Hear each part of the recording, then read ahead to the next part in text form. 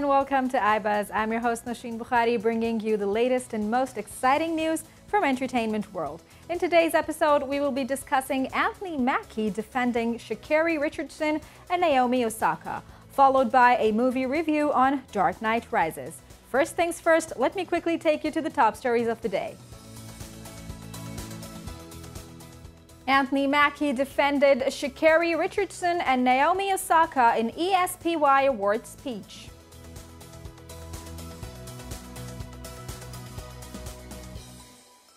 Justin Bieber performs 3 Las Vegas shows in 24 hours.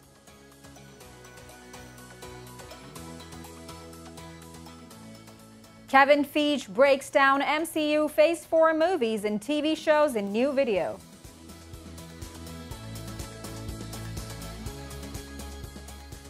Kristen Stewart's Princess Diana drama Spencer to premiere at Venice Film Festival.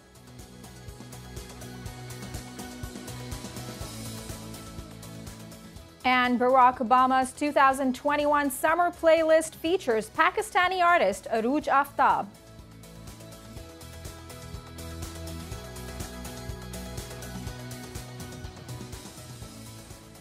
And now moving to the top story of the day.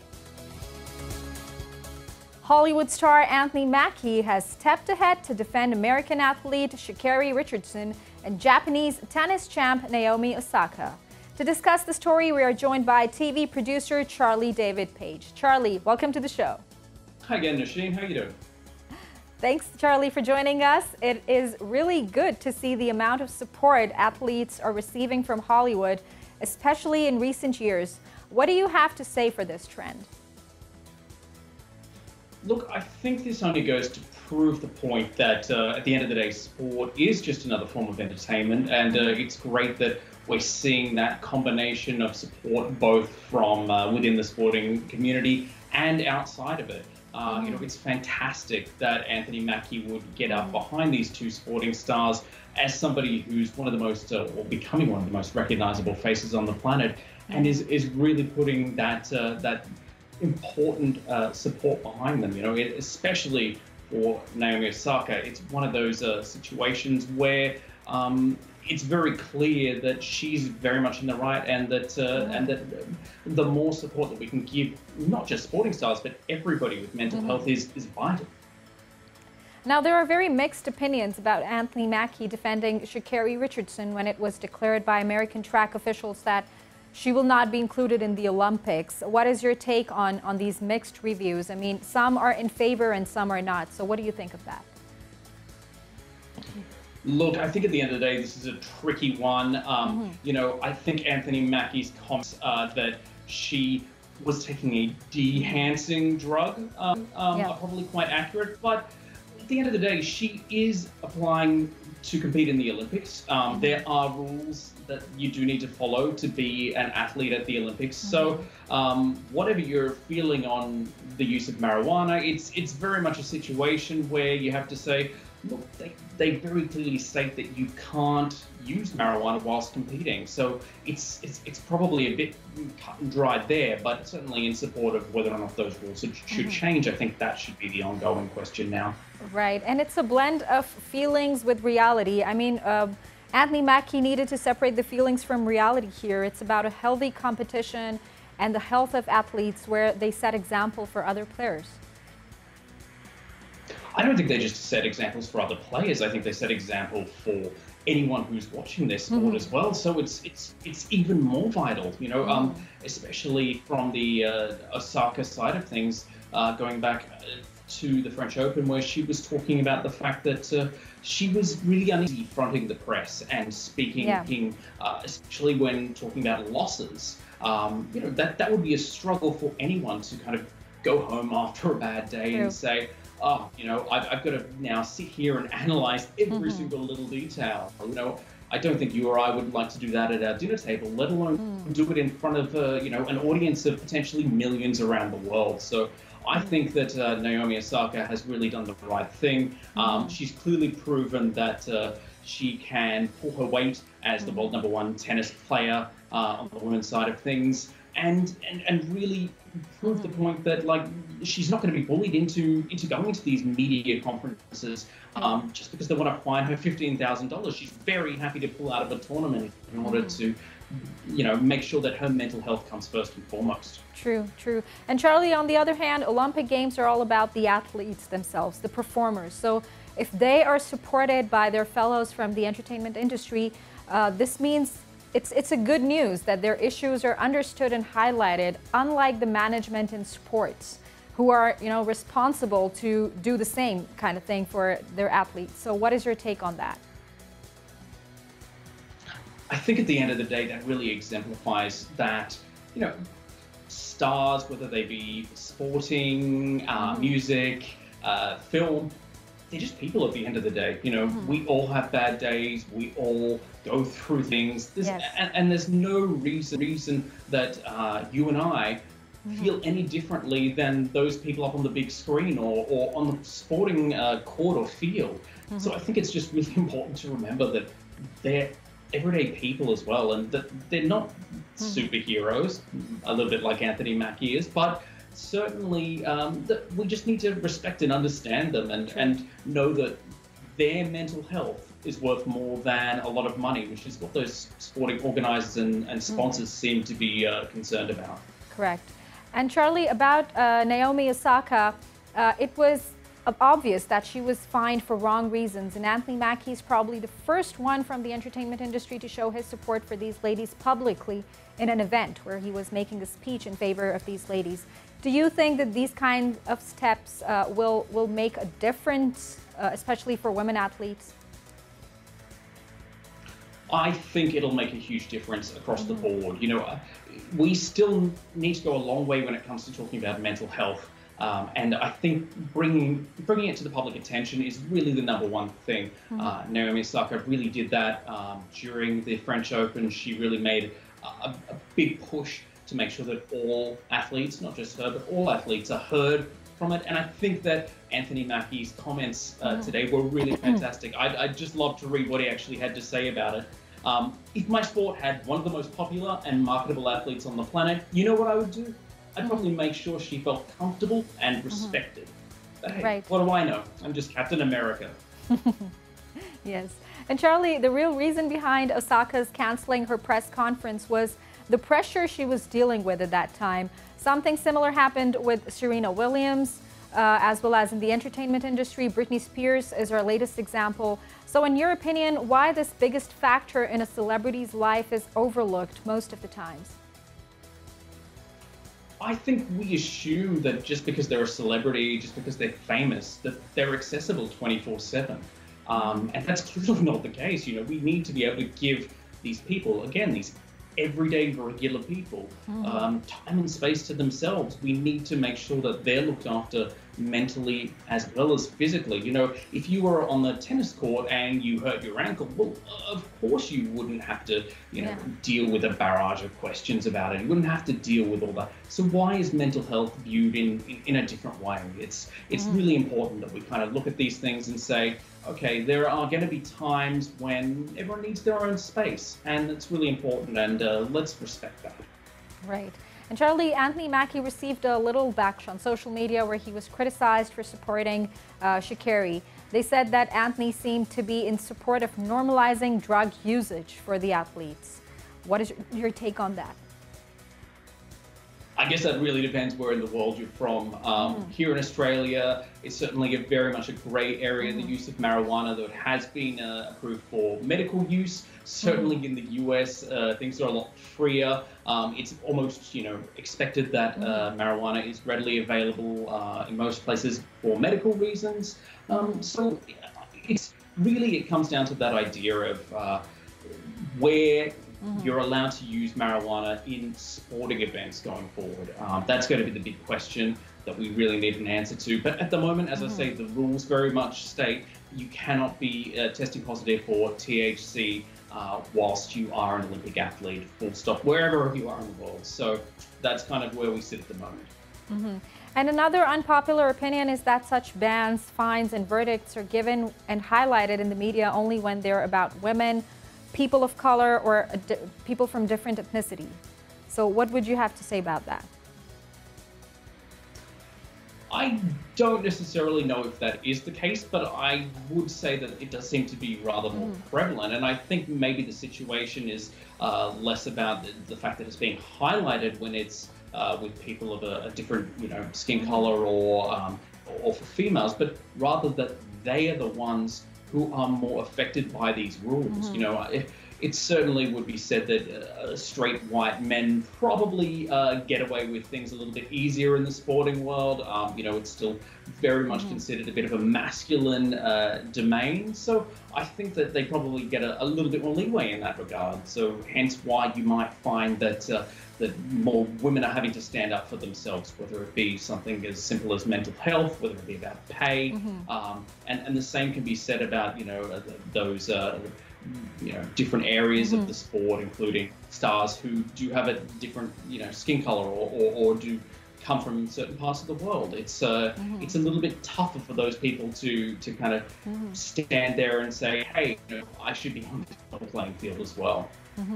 Right, and Charlie, Anthony Mackie's action should be really appreciated. I mean, he really, came out of his comfort zone using the platform for the right kind of expression. So what is your opinion on that? I think what we really saw today was the first real breakdown between the sporting world and the film world, and that coming together. I mean, the ESPYs are really a celebration of the top sporting people and teams around the world.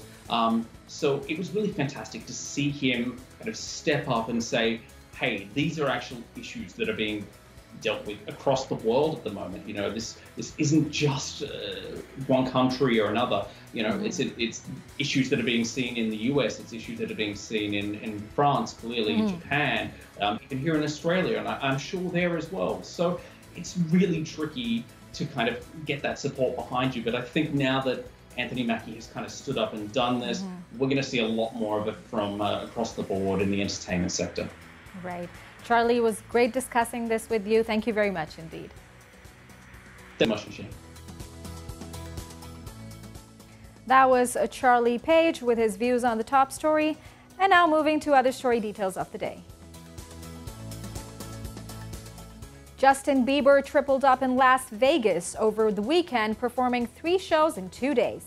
The singer was the guest of honor for the multi-day opening festivities of Delilah at Wynn, Las Vegas, and hit the stage 3 times within 24 hours at various venues located at Wynn.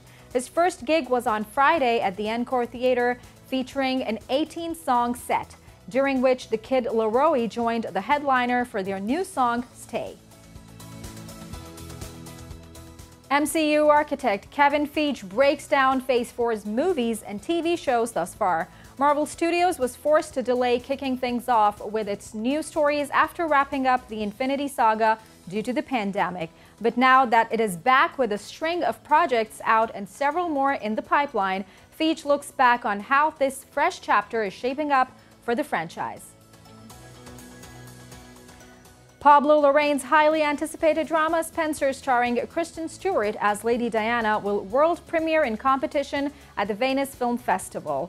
Written by Peaky Blinders creator Stephen Knight, the film centers on a weekend in the early 1990s when Diana decided to separate from Prince Charles amid rumors of affairs. The film comes out in 2022 to mark the 25th anniversary of Diana's death. Former President of the United States of America, Barack Obama, shared his annual summer playlist on Saturday. Among prominent artists' track, the playlist also includes a famous Urdu ghazal performed by Pakistani artist Arooj Aftab. The famed Pakistani musician Arooj thanked Obama for including her song Mohabbat in his summer playlist. Taking to her Instagram handle, the singer thanked the former president and also expressed her excitement for appearing in the list of Obama's favorite songs. That's all from our newsroom. We will be right back after a quick short break with a movie review. Stay tuned.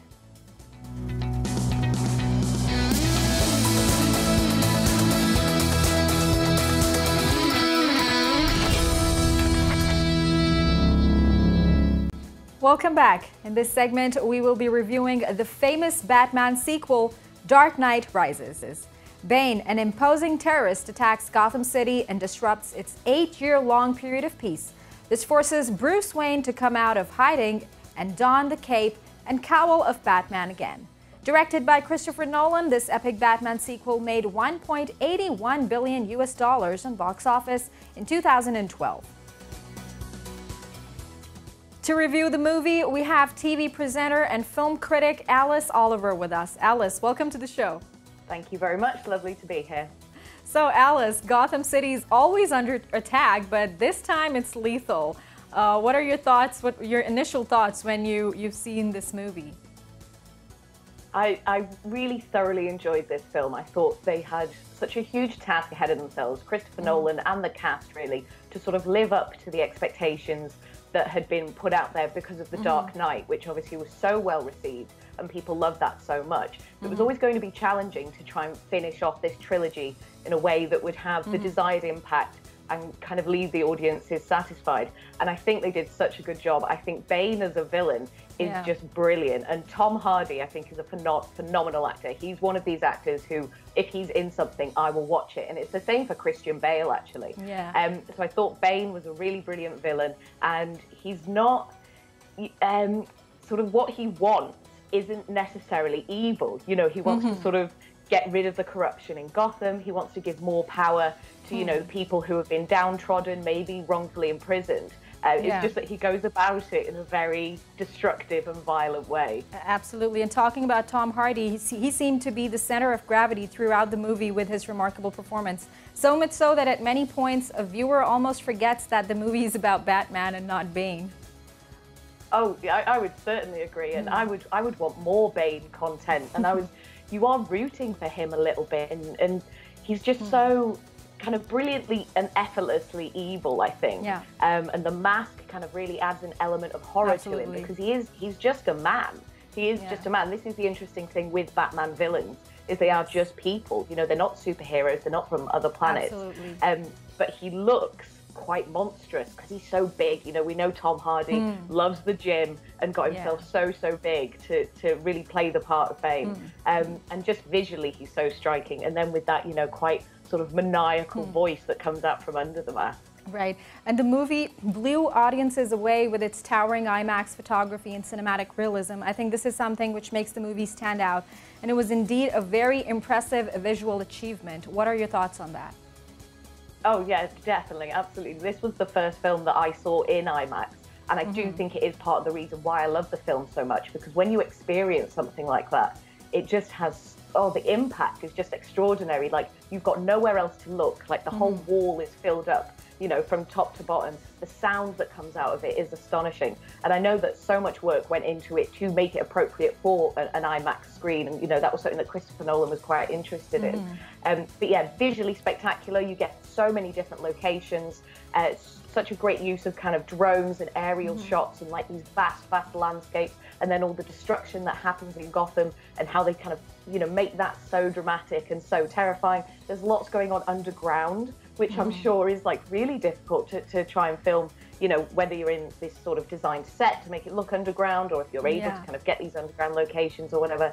I imagine that's really difficult. And there was just so much going on and such a visual pleasure, I think. Definitely, this was definitely one for the cinema. This was just like a perfect film to see in the cinema. The critics also criticized Anne Hathaway's character, saying that her character was unnecessary. I mean, either the script could not justify her presence or she herself could not, you know, put that sort of power into her character. What is your take on that? I think that's a bit harsh. I certainly wouldn't say that her character didn't have purpose. You know, we needed, she's kind of like this perfect go-between between Bane and Batman, because you're not really sure whose side she's on. Ultimately, she's on her own side. She needs to get what she wants out of the situation, and whether that means working for Bane or sort of buddying up with Batman, that could change, you know, from time to time. But she is the one who gets Batman to Bane. Like, she draws him sort of down underground and sort of leads him into this trap and stuff. So I would definitely disagree with what the critics are saying there. And I think she gave a really good performance. And she's so physical in it as well. Like, she does, You know, she does so many of these action sequences, and you know, she's jumping out of windows, all you know, wearing high heels and skin-tight leather costume. I think that was really impressive and probably quite challenging.